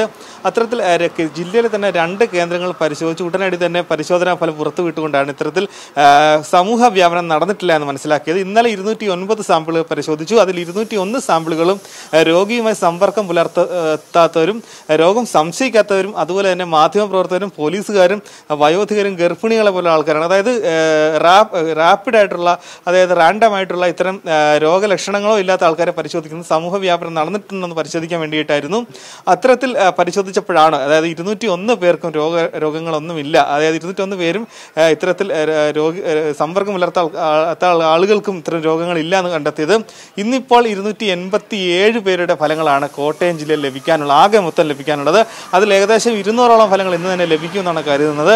അതിൽ ഇപ്പോൾ പ്രത്യേകമായി നമുക്ക് പറയേണ്ട കാര്യം കോട്ടയത്ത് ഇപ്പോൾ മഴയ്ക്ക് മുമ്പായിട്ടുള്ള സാധാരണ രോഗങ്ങളൊക്കെ കോട്ടയം മെഡിക്കൽ കോളേജ് വരുന്നുണ്ട്. അതായത് സാംക്രമിക രോഗങ്ങളായിട്ടുള്ള കാര്യങ്ങളൊക്കെ. അതായത് ജില്ലയിലെ 87 സർക്കാർ ആശുപത്രിയിലായി ഏകദേശം ഒരു ദിവസം കഴിഞ്ഞ ദിവസം തന്നെ ഏകദേശം 8000-ഓളം ആളുകൾ OPയിൽ സാംക്രമിക രോഗങ്ങളെ വന്നിട്ടുണ്ട്. പക്ഷെ അത് തികച്ചും അസാധാരണ മാത്രമാണ്. കാരണം മഴയ്ക്ക് മുമ്പ് ഇത്തരം രോഗങ്ങളെല്ലാം തന്നെ കോട്ടയത്ത് പല മെഡിക്കൽ കോളേജിലടക്കം ഇപ്പോൾ ഡെങ്കിപ്പനിയും എലിപ്പനിയും ഓരോ കേസുകൾ റിപ്പോർട്ട് ചെയ്തിട്ടുണ്ട്. പക്ഷെ അത് അസാധാരണം മാത്രമാണ്. കാരണം മഴക്കാലത്തിന് മുമ്പ് ഇത്തരം കേസുകൾ സർവ്വസാധാരണമാണെന്നാണ് മെഡിക്കൽ അധികാരികൾ നമ്മളോട് പറയുന്നത്. എന്നാൽ അതൊന്നും ജില്ലയിലെ കോവിഡ് പ്രതിരോധ പ്രവർത്തനങ്ങൾക്ക് വിനയാകില്ല. അത്തരത്തിൽ പ്രവർത്തനങ്ങളെല്ലാം മുന്നോട്ട് തന്നെ പോവുകയും ചെയ്യും.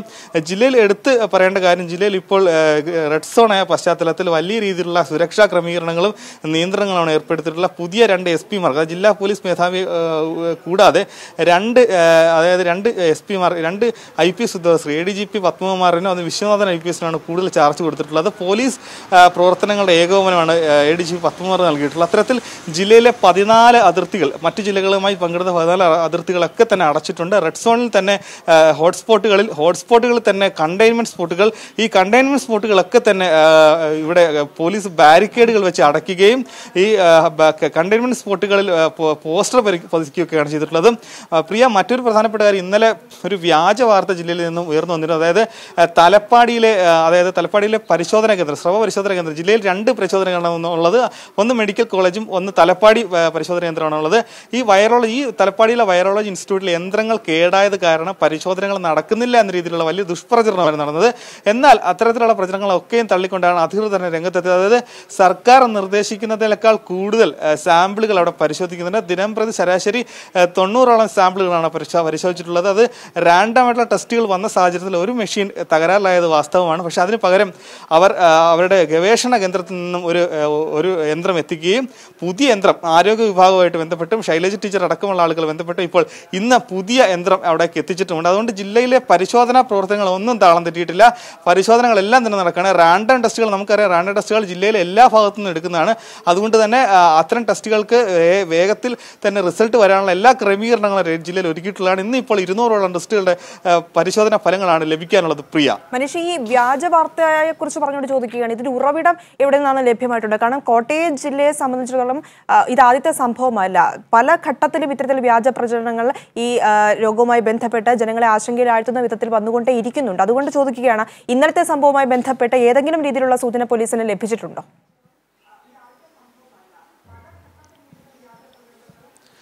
പ്രിയ, വ്യാജ പ്രചരണം നടത്തിയത് നമുക്കറിയാം. കഴിഞ്ഞ ദിവസങ്ങളിൽ ആംബുലൻസ് സമയത്ത് എത്തിയില്ല എന്ന രീതിയിൽ വ്യാജ പ്രചരണം നടന്നിരുന്നു. എന്നാൽ രോഗി തന്നെ ചാനൽ സംവാദത്തിൽ അവതാരകനോട് ഇത്തരത്തിൽ താമസിച്ചിട്ടില്ല, നിങ്ങൾ ഒരു ആംബുലൻസ് എത്താനുള്ള സാവകാശം നൽകൂ, നിങ്ങൾ ഇത്തരത്തിൽ ഈ ഒരു സമയത്ത് ഇങ്ങനെയുള്ള കുൽസിത നീക്കങ്ങളിലേക്ക് നീങ്ങരുതെന്ന് രോഗി തന്നെ അവതാരകനോട് പറയുന്നൊരു സാഹചര്യം ഉണ്ടായി. അതേ മാധ്യമങ്ങളിലൂടെ തന്നെയാണ് ഇത്തരത്തിൽ രാഷ്ട്രീയ ഗൂഢാലോചനകൾ നടക്കുന്നത്.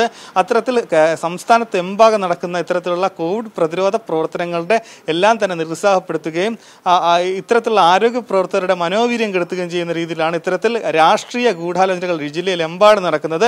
അത് നമുക്കറിയാം. കോൺഗ്രസ് പ്രവർത്തകർ അടക്കമുള്ള ആളുകൾ ജില്ലയിലെ കോട്ടയം ജില്ലയെ സംബന്ധിച്ച് കോട്ടയം ജില്ലയിലെ റാന്നിയിലെ 93 വയസ്സുകാരനെയും 87 വയസ്സുകാരെയും അടക്കം ജീവിതത്തിലേക്ക് കൊണ്ടുവന്ന് ലോകശ്രദ്ധ നേടിയിട്ടുള്ള ഒരു മെഡിക്കൽ ടീമാണ് കോട്ടയത്തിൻ്റേത്. അതുകൊണ്ട് കോട്ടയത്തിൻ്റെ മെഡിക്കൽ ടീം കാസർഗോഡ് പ്രവർത്തനത്തിലാണ്. അവർ ഇന്ന് തന്നെ തിരികെ എത്തും. അത്തരത്തിൽ ലോകശ്രദ്ധ നേടിയ കോട്ടയത്തെ മെഡിക്കൽ ടീമിനെ കരിവാരിത്തേക്കാൻ വേണ്ടിയിട്ടാണ് ഇത്തരത്തിലുള്ള വ്യാജ വാർത്തകൾ ഇപ്പോൾ ജില്ലയിൽ 2ാമതായി ഉണ്ടായിട്ടുള്ളത്.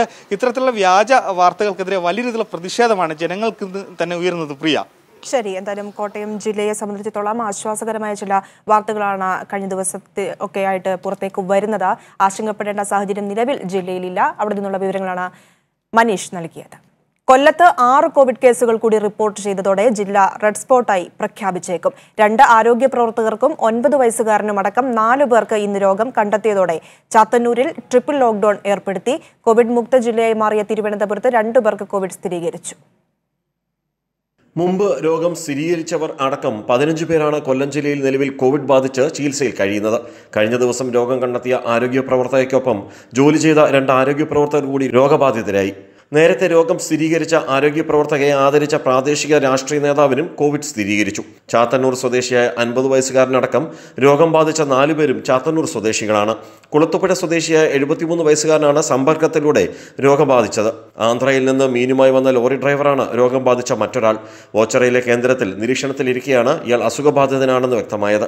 കൊല്ലത്ത് രോഗം സ്ഥിരീകരിച്ച ആന്ധ്ര സ്വദേശി മീൻ കയറ്റി വന്ന ലോറിയുടെ ഡ്രൈവറാണ്. ഇയാൾ കൊണ്ടുവന്ന മീൻ പഴകിയതായതിനാൽ ഭക്ഷ്യസുരക്ഷാ വകുപ്പ് പിടികൂടിയിരുന്നു.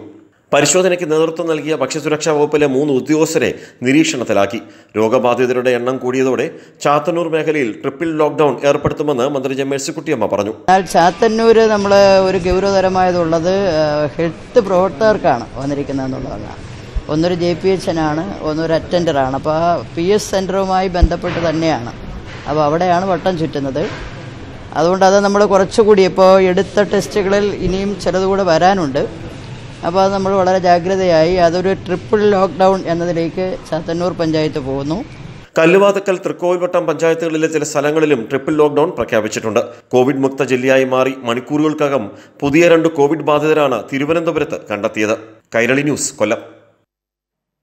ലോകത്ത് കോവിഡ് മരണം 2,27,000 കടന്നിരിക്കുന്നു. ആകെ കോവിഡ് വൈറസ് കേസുകൾ 32,16,000 കടന്നു. അമേരിക്കയെ തകർത്തെറിഞ്ഞ കോവിഡ് ദുരിതം. അമേരിക്കയിലെ ആകെ മരണം 61,600 ആയിരിക്കുകയാണ്. വൈറസ് ബാധിതർ 10 ലക്ഷം കടന്നു. അമേരിക്കയിൽ നിരവധി പേരുടെ ആരോഗ്യനില അതീവ ഗുരുതരമാണ്. ലോകത്താകെ കോവിഡ് ബാധിതർ 3-1 രോഗികളും അമേരിക്കയിലാണ്.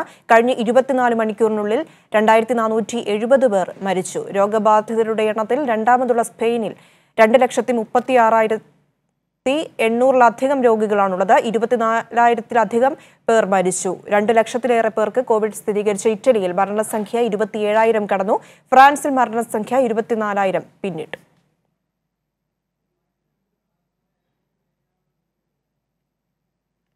കോവിഡ് പ്രതിരോധത്തിന് ഉപയോഗിക്കുന്ന PPE കിറ്റുകൾ സംസ്ഥാനം തദ്ദേശീയമായി നിർമ്മിക്കുന്നു. പത്തനംതിട്ട ജില്ലയിൽ വ്യവസായ വകുപ്പിന്റെ മേൽനോട്ടത്തിൽ ആരോഗ്യ പ്രവർത്തകർക്കുള്ള PPE കിറ്റുകളുടെ നിർമ്മാണം ആരംഭിച്ചു കഴിഞ്ഞു.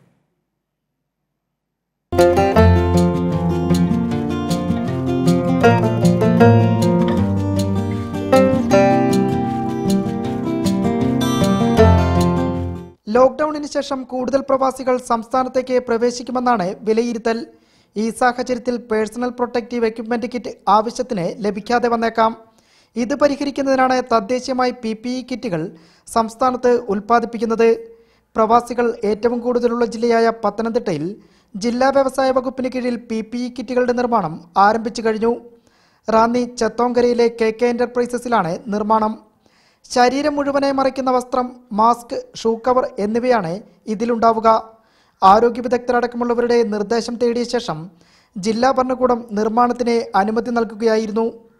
മെയ് മാസം, ജൂൺ മാസം, ജൂലൈ മാസം വരാൻ പോകുന്ന ആവശ്യത മുന്നിൽ കണ്ടുകൊണ്ട് നമുക്ക് ഇവിടെ തന്നെ PPE കിറ്റ് ഉണ്ടാക്കാൻ പറ്റുമെന്ന് നോക്കിയതാണ്. അപ്പം ജില്ലാ കളക്ടർ ബഹുമാനപ്പെട്ട ന്യൂസ് സാറ് പ്രത്യേകം ശ്രദ്ധയോടുകൂടി പറഞ്ഞു PPE കിറ്റ് ഉണ്ടാക്കാൻ പറ്റുമെന്ന് ചോദിച്ചു. അതിനുള്ള മെറ്റീരിയൽസ് നമ്മൾ കളക്ട് ചെയ്യുകയുണ്ടായി. കളക്ട് ചെയ്ത് 80GSന്റെ PPE 80GSന്റെ നോൺ ഫാബ്രിക്കാണ് നമ്മൾ ഈ PPE കിറ്റിന് വേണ്ടി ഉണ്ടായത്. ശരാശരി 100 കിറ്റുകളാണ് ദിവസവും നിർമ്മിക്കുക. നിർമ്മാണത്തിനാവശ്യമായ സാമഗ്രികൾ വ്യവസായ വകുപ്പ് എത്തിച്ചു നൽകും. 700 മുതൽ 900 രൂപ വരെയാണ് ഇപ്പോൾ ഒരു PPE കിറ്റിന്റെ വില. തദ്ദേശീയമായി നിർമ്മിക്കുന്നതോടെ 200 രൂപയിൽ താഴെ നിൽക്കും PPE കിറ്റിന്റെ വില. സംസ്ഥാനം അനുമതി നൽകിയാൽ മറ്റ് ജില്ലകളിലേക്ക് ആവശ്യമായ കിറ്റുകളും ഇവിടെ നിന്ന് കയറ്റി അയക്കാൻ ജില്ലാ വ്യവസായ കേന്ദ്രം തയ്യാറാണ്. കൈരളി ന്യൂസ്, പത്തനംതിട്ട. പൊതുവിദ്യാഭ്യാസ സ്ഥാപനങ്ങൾക്ക് ആവശ്യമായ മാസ്ക് നിർമ്മാണവുമായി സമഗ്ര ശിക്ഷ കേരളം. ലോക്ക്ഡൌണിന് ശേഷം സ്കൂളുകൾ തുറക്കുമ്പോൾ കുട്ടികൾക്കും അധ്യാപകർക്കും ആവശ്യമായ മാസ്കുകളാണ് നിർമ്മിക്കുന്നത്. 168 കേന്ദ്രങ്ങളിലായി 50 ലക്ഷത്തിൽ പരം മാസ്കുകളാണ് നിർമ്മിക്കുന്നത്. ലോക്ക്ഡൌണിനു ശേഷം സ്കൂളുകൾ തുറന്നു പ്രവർത്തിക്കുന്ന സമയത്ത് വിദ്യാർത്ഥികൾക്കും അധ്യാപകർക്കും ആവശ്യമായ മാസ്കുകളാണ് സമഗ്ര ശിക്ഷ കേരളം നിർമ്മിക്കുന്നത്. സംസ്ഥാനത്താകെ 168 കേന്ദ്രങ്ങളിലാണ് ഇത്തരത്തിൽ മാസ്കുകൾ നിർമ്മിക്കുന്നത്. ഓരോ കേന്ദ്രത്തിലും 30,000 മാസ്കുകൾ വീതം നിർമ്മിക്കും. ഈ മാസം അവസാനത്തോടെ മാസ്ക് നിർമ്മാണം പൂർത്തിയാക്കാനാണ് വിദ്യാഭ്യാസ വകുപ്പ് തീരുമാനിച്ചിട്ടുള്ളത്. വിവിധ മേഖലകളിൽ ഈ മാസ്ക് നിർമ്മാണവുമായി ബന്ധപ്പെട്ടുകൊണ്ട് സഹകരിക്കാൻ പറ്റുന്ന ആൾബലമുണ്ട്. ഒന്ന്, നമ്മുടെ ഇടയിൽ പ്രവർത്തിച്ചുകൊണ്ടിരിക്കുന്ന തയ്യൽ ടീച്ചർമാരുണ്ട്. നമ്മുടെ ഇടയിൽ പ്രവർത്തിച്ചുകൊണ്ടിരിക്കുന്ന റിസോഴ്സ് അധ്യാപകർ, തയ്യൽ മേഖലയുമായി ബന്ധപ്പെട്ട് അറിയുന്ന ആൾക്കാരുണ്ട്, വിദ്യാർത്ഥികളുണ്ട്, അധ്യാപകരുണ്ട്, അതുപോലെ തന്നെ നമ്മുടെ സമഗ്ര ശിക്ഷയുടെ ജീവനക്കാരുണ്ട്. ഇവരൊക്കെ തന്നെ ഈ മാസ്ക് നിർമ്മാണവുമായി ബന്ധപ്പെട്ടുകൊണ്ട് സഹകരിക്കാൻ പറ്റുമെന്നുള്ള കാര്യം മനസ്സിലാക്കിക്കൊണ്ടാണ് NSSന്റെ സഹകരണത്തോടെയാണ് മാസ്കുകൾ നിർമ്മിക്കുന്നത്. ബാക്കിയുള്ള SSLC പരീക്ഷയ്ക്ക് ആവശ്യമായ മാസ്കുകളാണ് ആദ്യം ഉണ്ടാക്കുക. അധ്യാപകരുടെയും രക്ഷിതാക്കളുടെയും സഹകരണത്തോടെയാണ് മാസ്ക് നിർമ്മാണം നടത്തുന്നത്. കൈരളി ന്യൂസ്, തിരുവനന്തപുരം. ദുബായിലെ പ്രമുഖ വ്യവസായ ജോയ് അറക്കലിന്റെ മരണം ആത്മഹത്യയാണെന്ന് ദുബായ് പോലീസ്. ബിസിനസ് ബേയിലെ ഒരു കെട്ടിടത്തിന്റെ 14ാം നിലയിൽ നിന്ന് ചാടി ആത്മഹത്യ ചെയ്യുകയായിരുന്നുവെന്ന് ദുബായ് പോലീസ് പറഞ്ഞു. സാമ്പത്തിക പ്രശ്നങ്ങളെ തുടർന്നാണ് ആത്മഹത്യയെന്നും Dubai police station director brigadier Abdulla ഖാദിം bin സൊറൂർ പറഞ്ഞു. അതേസമയം തന്നെ ചതിച്ചത് കമ്പനിയിലെ ചില ജീവനക്കാർ എന്ന് NMC health care group, UAE exchange എന്നിവയുടെ സ്ഥാപകനുമായ BR ഷെട്ടി. ചെറിയൊരു വിഭാഗം ജീവനക്കാർ വ്യാജ ബാങ്ക് അക്കൗണ്ടുകൾ ഉണ്ടാക്കുകയും ചെക്കുകൾ ഉപയോഗിച്ച് തട്ടിപ്പ് നടത്തുകയും ചെയ്തുവെന്ന് കഴിഞ്ഞ 2 മാസമായി ഇന്ത്യയിലുള്ള BR ഷെട്ടി പറഞ്ഞു. ദുബായിലെ പ്രമുഖ മലയാളി വ്യവസായി ജോയ് അറക്കലിന്റെ മരണം ആത്മഹത്യയാണെന്ന് ദുബായ് പോലീസ് സ്ഥിരീകരിച്ചിരിക്കുന്നു. കഴിഞ്ഞ ഏപ്രിൽ 23-നാണ് ജോയ് അറക്കൽ ദുബായിൽ വെച്ച് മരിച്ചത്. ഹൃദയാഘാതം മൂലമാണ് മരണം എന്നായിരുന്നു ആദ്യത്തെ റിപ്പോർട്ടുകൾ. എന്നാൽ ഇത് ആത്മഹത്യയാണെന്നാണ് ഇപ്പോൾ ദുബായ് പോലീസ് സ്ഥിരീകരിച്ചിരിക്കുന്നത്. ബിസിനസ് ബേയിലെ കെട്ടിടത്തിൻ്റെ 14ാം നിലയിൽ നിന്ന് ജോയ് അറക്കൽ താഴേക്ക് ചാടുകയായിരുന്നു എന്നാണ് ദുബായ് പോലീസ് അറിയിച്ചിരിക്കുന്നത്. സാമ്പത്തിക പ്രയാസങ്ങളെ തുടർന്നുള്ള പ്രശ്നങ്ങളാണ് ആത്മഹത്യക്ക് കാരണം എന്നാണ് ദുബായ് പോലീസ് പറയുന്നത്. കഴിഞ്ഞ കുറച്ചു കാലങ്ങളായി ജോയ് അറക്കൽ ചില സാമ്പത്തിക പ്രയാസങ്ങൾ നേരിട്ടിരുന്നു. ക്രൂഡ് ഓയിൽ ബിസിനസ്സുമായി ബന്ധപ്പെട്ടും പുതിയ പ്രൊജക്റ്റുകളുമായി ബന്ധപ്പെട്ടും ഒട്ടേറെ സാമ്പത്തിക പ്രശ്നങ്ങൾ ഉണ്ടായിരുന്നതായാണ് അറിയാൻ കഴിഞ്ഞത്. ഏതായാലും ജോയ് അറക്കലിൻ്റെ മൃതദേഹം അടുത്ത ദിവസം തന്നെ നാട്ടിലേക്ക് കൊണ്ടുപോകും. ഇതിനുള്ള അനുമതി കേന്ദ്ര സർക്കാരിൽ നിന്ന് പ്രത്യേക വിമാനം വഴി നാട്ടിലേക്ക് കൊണ്ടുപോകാനുള്ള അനുമതി ലഭിച്ചിട്ടുണ്ട്. ജോയ് അറക്കലിൻ്റെ ബന്ധുക്കളും ഈ മൃതദേഹത്തെ അനുഗമിക്കുന്നുണ്ട്. ഗൾഫിൽ നിന്ന് ഈ ലോക്ക്ഡൗണിന് ശേഷം ആദ്യമായാണ് ഒരു പ്രത്യേക വിമാനം നാട്ടിലേക്ക് വരുന്നത്. ഏതായാലും ജോയ് അറക്കലിൻ്റെ മരണം സംബന്ധിച്ച് ദുരൂഹതകൾ ഇല്ല എന്നാണ് ദുബായ് പോലീസ് പറയുന്നത്. സാമ്പത്തിക പ്രയാസങ്ങളെ തുടർന്നുള്ള ആത്മഹത്യ എന്നാണ് ദുബായ് പോലീസ് നൽകുന്ന വിശദീകരണം. ഗൾഫിൽ നിന്ന് നൽകാനുള്ള മറ്റൊരു പ്രധാനപ്പെട്ട വാർത്ത BR ഷെട്ടിയുമായി ബന്ധപ്പെട്ടതാണ്. BR ഷെട്ടിയുടെ സാമ്പത്തിക ഇടപാടുകളെക്കുറിച്ചുള്ള വാർത്ത വലിയ വിവാദത്തിലേക്ക് നീങ്ങുകയാണ്. NMC സ്ഥാപകനും UAE എക്സ്ചേഞ്ചിൻ്റെ സ്ഥാപകനുമായ BR ഷെട്ടി ഇപ്പോൾ UAEയിലില്ല. ഇദ്ദേഹത്തിൻ്റെ സാമ്പത്തിക ഇടപാടുകൾ, ബാങ്ക് അക്കൗണ്ടുകൾ മരവിപ്പിക്കാൻ UAE കേന്ദ്ര ബാങ്ക് കഴിഞ്ഞ ദിവസം നിർദ്ദേശം നൽകിയിരുന്നു. ഒപ്പം തന്നെ ഈ സ്ഥാപനത്തിലെ ഉന്നത ഉദ്യോഗസ്ഥരുടെയും BR ഷെട്ടിയുടെ ബന്ധുക്കളുടെയും അക്കൗണ്ടുകൾ മരവിപ്പിക്കാൻ UAE കേന്ദ്ര ബാങ്ക് നിർദ്ദേശം നൽകിയിട്ടുണ്ട്. NMCയുമായി ബന്ധപ്പെട്ട സാമ്പത്തിക ക്രമക്കേടിനെ തുടർന്നാണ് കേന്ദ്ര ബാങ്ക് കർശനമായ നടപടിയിലേക്ക് നീങ്ങുന്നത്. NMC ഹെൽത്ത് കെയർ UAEയിൽ നിന്ന് ബാങ്കിൽ നിന്ന് 50,000 കോടി രൂപയുടെ വായ്പ എടുത്തിട്ടുണ്ടെന്നാണ് വിവരം. ഇത് തിരിച്ചടക്കാനോ മറ്റോ കമ്പനി തയ്യാറായിട്ടില്ല. അതേസമയം ഈ വായ്പ എടുത്തതിന് ശേഷം കമ്പനി വലിയ സാമ്പത്തിക ക്രമക്കേടുകളിലേക്കും വിവാദങ്ങളിലേക്കും നീങ്ങിയിരുന്നു. ഇതിനെ തുടർന്നാണ് UAE കേന്ദ്ര ബാങ്ക് കർശനമായ നടപടികൾക്ക് ഒരുങ്ങിയിരിക്കുന്നത്. പക്ഷേ BR ഷെട്ടി ഇപ്പോൾ UAEയിലില്ല. അദ്ദേഹം ഇന്ത്യയിലാണെന്നാണ് ലഭിക്കുന്ന വിവരം. ഇപ്പോൾ കഴിഞ്ഞ ദിവസം അദ്ദേഹം നൽകിയിരിക്കുന്ന ഒരു പ്രസ്താവന, തന്നെ ചതിച്ചത് തൻ്റെ സ്ഥാപനത്തിലെ ജീവനക്കാരാണെന്ന് അദ്ദേഹം പറഞ്ഞു. തനിക്ക് ഈ സാമ്പത്തിക ക്രമക്കേടുമായി ബന്ധപ്പെട്ട് നേരിട്ട് യാതൊരു ബന്ധവുമില്ല. തൻ്റെ സ്ഥാപനത്തിലെ ചിലർ തന്നെ ചതിക്കുകയായിരുന്നു. തൻ്റെ പേരിലുള്ള വ്യാജ ചെക്കുകൾ ഉപയോഗിച്ച് സാമ്പത്തിക തട്ടിപ്പുകൾ നടത്തുകയായിരുന്നു എന്നാണ് BR ഷെട്ടി നൽകുന്ന വിശദീകരണം. ഏതായാലും BR ഷെട്ടിയുടെ സാമ്പത്തിക ക്രമക്കേടുകൾ UAEയിലെ കേന്ദ്രമായി ബാങ്ക് കർശനമായാണ് നിരീക്ഷിക്കുന്നത്. ഇത് വലിയ വിവാദങ്ങളിലേക്ക് നീങ്ങുകയാണ്. മറ്റു ചില വാർത്തകൾ ചുരുക്കത്തിൽ. നികുതി റീഫണ്ട് ഇനത്തിൽ 733 കോടി രൂപ ആദായ നികുതി വകുപ്പ് 4 ആഴ്ചയ്ക്കകം വോഡാഫോൺ ഐഡിയയ്ക്ക് നൽകണമെന്ന് സുപ്രീം കോടതി ഉത്തരവ്. ചെന്നൈയിൽ ഓൺലൈൻ ഫുഡ് ഡെലിവറി നടത്തിയ യുവാവിന് COVID-19 സ്ഥിരീകരിച്ചു. അർബുദരോഗിയായ ഇയാളുടെ പിതാവ് കോവിഡിനെ തുടർന്ന് കഴിഞ്ഞ ബുധനാഴ്ച മരിച്ചിരുന്നു. കോവിഡ് നിയന്ത്രണങ്ങളുടെ പശ്ചാത്തലത്തിൽ ഇന്ത്യയിലേക്ക് തിരിച്ചുപോകാൻ താൽപര്യമുള്ളവരിൽ നിന്ന് ബഹ്റൈനിലെ ഇന്ത്യൻ എംബസി വിവരങ്ങൾ ശേഖരിച്ചു തുടങ്ങി. വിദേശ രാജ്യങ്ങളിലേക്കുള്ള ഇന്ത്യക്കാരെ തിരിച്ചെത്തിക്കുന്നതിന് ആലോചനകൾ നടക്കുന്ന സാഹചര്യത്തിലാണ് എംബസി വിവരശേഖരണത്തിന് ലിങ്ക് തുറന്നത്. കോവിഡ് വ്യാപനത്തിന്റെ പ്രത്യാഘാതം മൂലം ചൈനയിൽ നിന്ന് നിരവധി കമ്പനികൾ കളം വിടാനൊരുങ്ങുന്നു. ഇവരിൽ ഏറെയും കണ്ണുവച്ചിരിക്കുന്നത് വിയറ്റ്നാമിലേക്കെന്നാണ് റിപ്പോർട്ടുകൾ.